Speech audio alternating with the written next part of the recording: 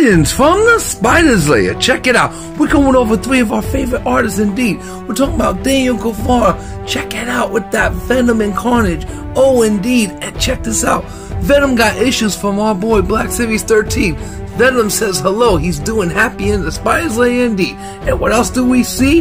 Venom related indeed. Oh, shout out to our boy Wait Comics.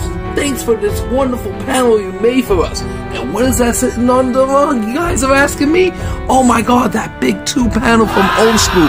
See, we love the original art indeed. But that's not why we're here, everyone.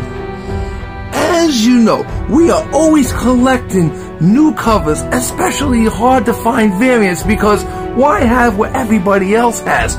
We want things that no one else has. And so, we scoured the entire neighborhood from our local comic shops to the lollipop shops, and we found 5 extraordinary covers we're going to go over in the layer. And this is going to be our 3rd one out of 5 in the layer today. Oh, and just so you guys know, it's all Dark Web related.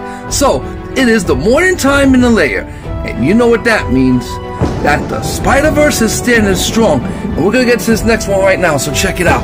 Look at that. It's the Dark Web #1. As you can see, this cover looks so sick. Look at Spider-Man going and he's bugging out. Oh, indeed. He got Psylocke on his side. And look at the dark creatures that are coming from the other side.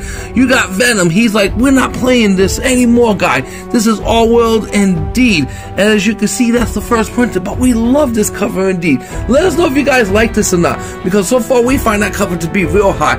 And you don't have to really like it or not. We got 2 more to go over before we're done for the whole week. And so, we hope you guys enjoy that 3rd unveiling from the Spider's Lair. Peace and love, everyone. And remember, the Spider-Verse is standing strong, and we are out.